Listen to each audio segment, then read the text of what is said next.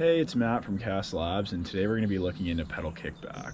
So I've read a bunch of pink bike articles. I remember Gwynn's famous chainless run at Leo Gang in 2015, and I've talked about it with a bunch of my friends, but I still don't know if it actually happens when I'm riding. So I decided to take a kind of different approach, and I'm actually going to see if I can directly measure pedal kickback on the bike and correlate that with kind of my subjective feedback as a rider. But before we do any of that, we should probably understand what pedal kickback is. I'm going to try to not go too into the weeds about the derivation, but you can think of pedal kickback as the induced rotation of your cranks as you go through your suspension travel. On Bike Checker's website, there's a pretty complete derivation, which you see here. And I actually just take these equations and translate them into Python for doing my actual calculation for the field test. There are three components to pedal kickback.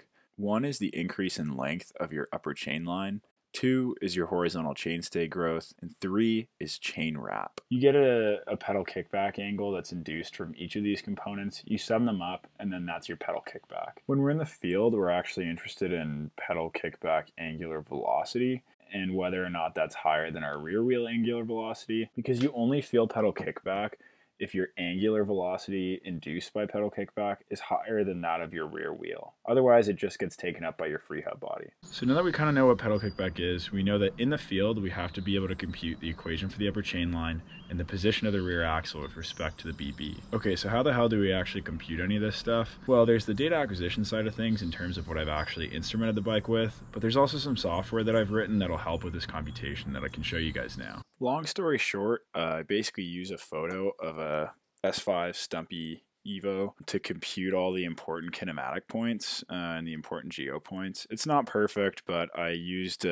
measuring tape and calipers on my Stumpy to make sure that it's relatively accurate. From here, I just throw that in the database, and then in Python, I've created what's called a bike class. And so if you're not familiar with programming, this is basically kind of a programmatic representation of a bike. So it has all the attributes that I need for a bike. And in this class, I've created functions to do things like compute pedal kickback, which also needs a function for computing the upper chain line, solving the kinematics, which allows us to get the position of all the kinematic points, including that important rear axle position. And so I'll plot some metrics here. You can see the pedal kickback values through the stroke of the Stumpy Evo, which in terms of other things on the market are kind of high. And then also you can see the kinematics be animated. And the kinematics were kind of hard to compute. It's like this huge 20 equation system of equations or something. But it's just like dynamic stuff. So that's everything we need on the software side. Now let's go into the actual setup and finally get out to field test. All right, so here I've got my Stumpjumper Evo all wired up. Let's take a look at some of the instrumentation. So I've got a little data acquisition unit that I designed. All these parts are printed on the Creality Ender 3 3D printer. It's super cheap and it does the trick. I've got a reed switch in the back and I'm using 6 magnets, and this is going to give me really accurate wheel speed data. I've printed some mounts for a potentiometer which just measures rear shock travel, and then I can use the data in my database to calculate what the rear travel is at the wheel. Also really important is this feedback button. I can hit this when I think that I feel pedal kickback. We can use this to correlate my subjective feel with what's actually happening in terms of pedal kickback in the data. All right, I'm at an undisclosed Santa Cruz trail, and we're doing run number 1. We're in 9th gear. Gonna see if we feel any pedal kickback down this. Double, fun burn. Getting cold again. That one. Coming into a deep chute here.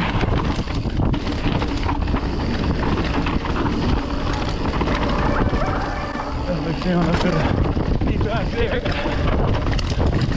Pedal wide open here. Yeah. Alright. Felt a little feedback there, but nothing crazy. Little trail gap here. We're gonna hit another undisclosed trail. Good old magnets dialed in. Go outside, you can hit a little gap here into the corner. Nice. Little hip.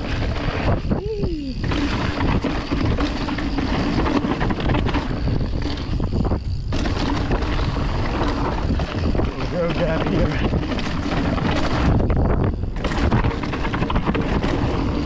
Looking for science. I just had an idea. If anything's gonna have some pedal kickback, it'd be a slow speed, big drop like this. The jungle drop.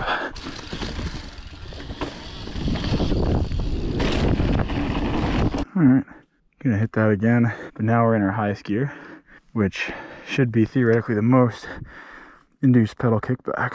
Because that felt pretty smooth. I honestly didn't notice anything, but maybe it's just because I was puckered for the drop. Let's go dropping in. Oh, that was heavy. Nothing, I don't think, in terms of the shit that I felt. Be surprised if we got pedal kickback in here just from how fast the wheel speed is. We'll see. Oh, yeah. Nice. Right over that route. Slow speed drop. I didn't really feel anything there. I'm trying to pay attention. I'm also trying to ride. About 4-foot drop, so if there's pedal kickback anywhere, I bet it'd be here.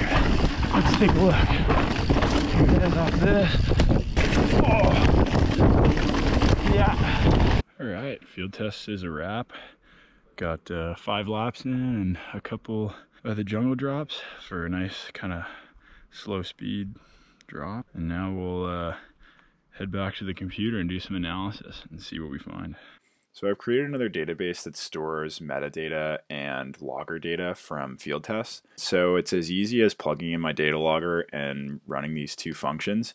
And I have everything synced to my database, and I can easily query by trail or by field test or by rider, location, and do analysis essentially at the click of a button. This method prevents data from getting obsoleted since everything's automated and standardized. And so this allows me, for example, in a year from now, when I have, say, 200 runs for the pedal kickback research, to do analysis at the click of a button on pretty huge data sets. And so we're going to query our database by field test. I've called our test PK test 3, and then I'll create a field test object. So I've made a field test class, which you can think of as similar to our byte class, but just for a field test. So it has all these functions that allow us to do analysis on all of our data at the click of a button. So for today, we're going to run PK analysis, which is pedal kickback analysis. And this list here, 9, 10, 10, 9, 12, 10, is the gearing that we were in for each run, because if you remember, pedal kickback depends on gearing. And so how this function works is basically, since we have our rear potentiometer, we know where we are in our travel at every given point during a run, and using that equation that we saw earlier for pedal kickback, we can get our pedal kickback angle. We take the time derivative of that to get the angular velocity of our cranks, and we compare that with our angular velocity of our rear wheel, because we have those 6 magnets on the back. And so if the induced angular velocity from pedal kickback at some given time step is larger than that of our rear wheel, then we know we have what we call a pedal kickback event. And so let's take a look at what our results say. Here are our results that the function gave back. So let me first explain what we're looking at. You can ignore this graph on the left for now. This is just a graph for visualization of a single run. We'll talk about that in a bit, but let's look on the right for now. So on the right are our numerical results from all 7 runs. And this is really crazy because we went from, bantering with our friends about pedal kickback or arguing on Pinkbike as to whether it happens or not, to seeing that, wow, at least on Matt's bike, when Matt's riding it, he does experience pedal kickback. So we had 7 runs, 5 of which were full trails, 2 of which were just the jungle drop. And in that we had 46 events, so that's a little over 6 events per run, so that's 6 instances of pedal kickback per run. We had 10 events of what I call perceptible pedal kickback. So perceptible pedal kickback is when pedal kickback occurs, computationally speaking, but then also I hit my feedback button, which indicates that, hey, Matt felt pedal kickback. or there's a few conditions that I use to filter this. Pedal kickback needs to occur. The bike speed needs to be over 1 mile per hour, and the button press has to happen within 5 seconds of the event. So we also have imperceptible pedal kickback events. There were 36 of those, or about 5 per run. And these are just when computationally speaking, pedal kickback occurred, but I didn't hit my button to indicate that I felt anything. And I also included a metric called false positives. So this is the amount of times that I hit the button, but it wasn't actually a pedal kickback event.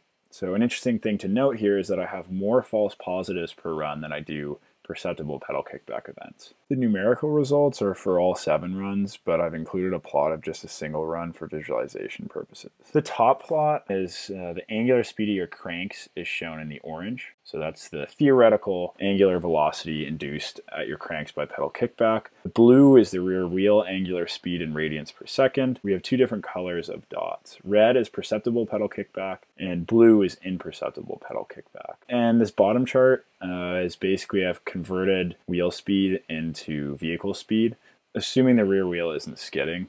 This is kind of hacky, but it's more just for visualization because I wanted to include a green X for button presses. This gives you a good idea of kind of how my algorithm works. So basically you'll see there's an instance of pedal kickback and Matt hit the button within 5 seconds. So this is an instance of perceptible pedal kickback. This is interesting. It happens. It's non-negligible in terms of my ability to perceive pedal kickback. Another interesting thing I want to look at is the jungle drop. I didn't feel pedal kickback, probably because it's just such a heavy drop that there's a lot of input to my arms, my hands, my feet, and it's hard to discern where it comes from. But it did happen. It actually happened on both runs. We're looking at one here, and you'll see it's kind of cool. You see the angular velocity of my cranks theoretically drops to 0, which means I'm in the air, right? There's no input at the rear wheel, so I'm not getting any pedal kickback, obviously. And then when I land, I get this instance of pedal kickback. So that's kind of interesting. I didn't feel pedal kickback on either jungle drop, but it occurred on both. All right, so there you have it. Pedal kickback happens, at least for me